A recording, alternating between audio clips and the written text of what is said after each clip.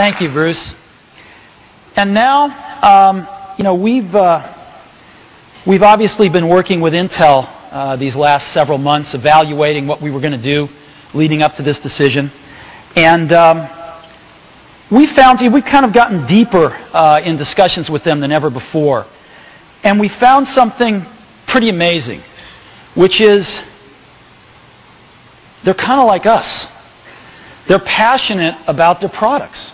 They're an engineering-driven culture that is passionate about their products. And we didn't always view them that way. But that's what we found. And our engineers have gotten along famously with their engineers. And we've had extremely productive working relationship as we've come to learn about their roadmaps, what we could do with their technology. It's been great. And it's my pleasure to introduce Paul Otellini, the president and the CEO of Intel. I invited him here because I wanted you to hear directly from him what he thinks about all this.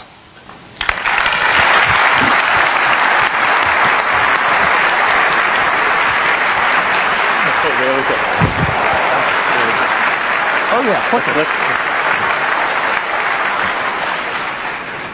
Well, I suspect there's a whole bunch of you that never thought you'd see that logo on this stage. I was one of them for a while. I'm not anymore, obviously.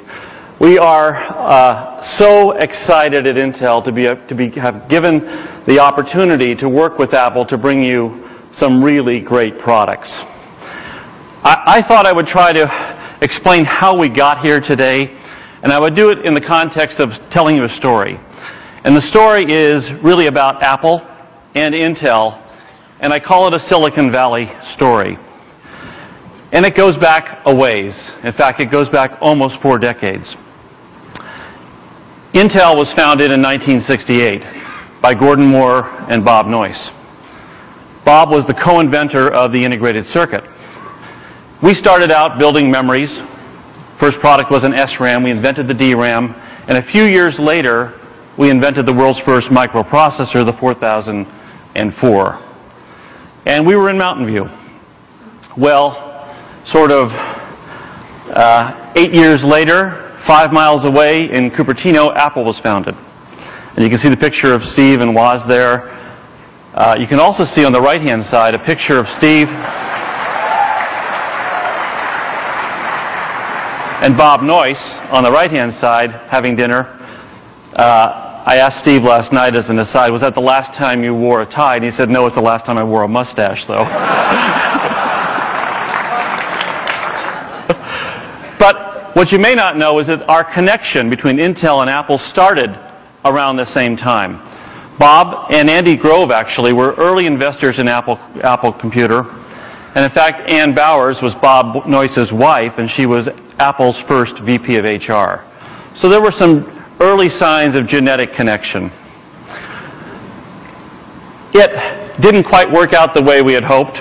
And in fact, Apple started in 1976 with a chip from MOS Technology. Well, our microprocessor business in the PCs came quite after that. In 1981, IBM chose the 8088 to go in their first PC.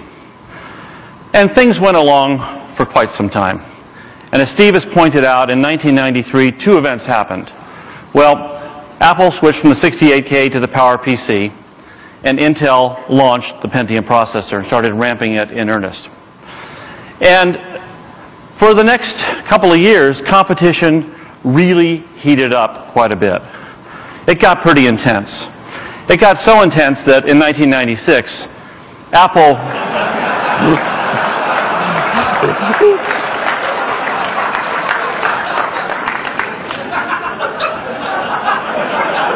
They set fire to our bunny person. And I know some of you may not be as old as this commercial, but I thought I'd let it run for you anyway in case you haven't seen it.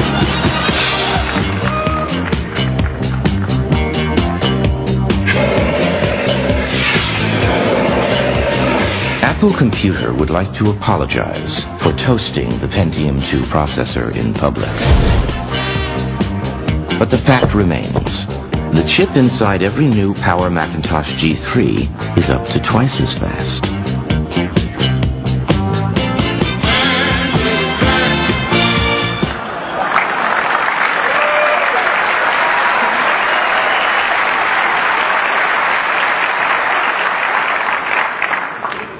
Now, you know, we didn't have a grudge about that. We just thought it was a not so subtle message that Apple thought our processors were too hot and they wanted us to run a lot cooler. Well, by the time it got to 2005, in fact, the processors are running a lot cooler, and we are so happy that the world's most innovative computer company and the world's most innovative chip company have finally teamed up. I